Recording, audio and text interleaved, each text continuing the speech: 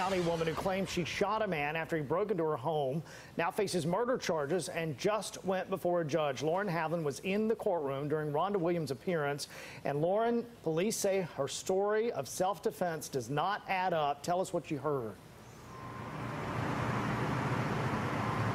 Well, I actually spoke to the suspect's family after court, and they disagree that this story does not add up.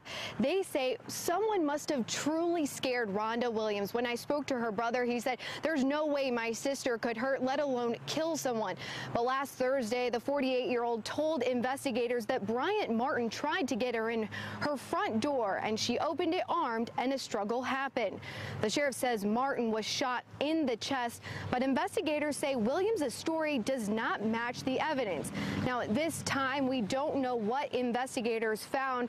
Williams does remain in jail without bond. Now, again, when I spoke to Rhonda Williams' brother after court this morning, he says he's not sure if his sister knew the victim or not. For more information on this story, go to WNCN.com. Live in Sanford, Lauren Havlin, CBS North Carolina.